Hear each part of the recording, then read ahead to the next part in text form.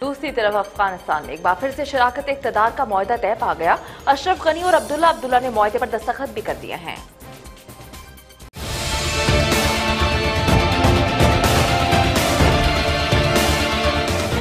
افغان صدر اشرف غنی اور ان کے سیاسی حریف ڈاکٹر عبداللہ نے اپنے سیاسی اختلافات کو ختم کرتے ہوئے اقتدار میں شراکت کے معاہدے پر دستخط کر دیے ہیں۔ صدر اشرف غنی کے ترجمان نے اپنی ٹویٹ میں دونوں فریقین کے معاہدے پر دستخط کرنے کے حوالے سے اعلان کیا۔ ترجمان صدیق صدیقی نے کہا کہ معاہدے کے حوالے سے مزید تفصیلات کچھ دیر میں منظر عام پر لائی جائیں گی۔ صدارتی ترجمان نے ٹویٹ میں واضح کیا کہ ڈاکٹر عبداللہ اعلیٰ قومی مصالحتی کونسل کے سربراہ ہوں گے اور ان کی ٹیم کے ممبران کو وفاقی کابینہ میں شامل کیا جائے گا، لیکن ڈاکٹر عبداللہ کی جماعت کو کون سی وزارتیں دی جائیں گی اس کا فیصلہ بھی نہیں ہوا۔ افغان حکومتی عہدیداروں کے مطابق دونوں فریقین کے درمیان معاہدہ طالبان کے ساتھ مذاکرات کو آگے بڑھانے کے لیے اہم ثابت ہوگا۔